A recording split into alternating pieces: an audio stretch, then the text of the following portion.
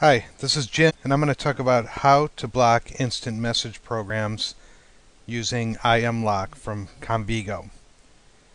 When you open Comvigo, this is the first screen that you see, and you'll notice at the very top in the center, categories, there's two categories at the top called Block Instant Message Programs and Block Web-Based Instant Message. To block instant message using Comvigo IMLock, check both boxes.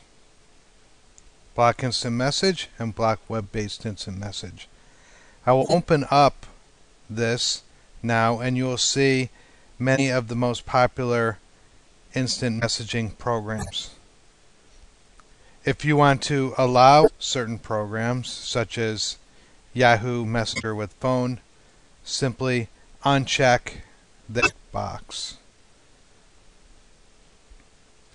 If we look at web-based instant message blocking, these are websites which use some of the servers from, for instance, Yahoo or MSN or AIM, which is AOL-based messengers, and allow people to log into a website and do instant messaging from a website.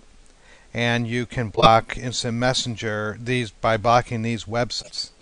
If you encounter other instant message websites that you want blocked, you can go to the website blocking tab and add a keyword of the website or of the page title, for example,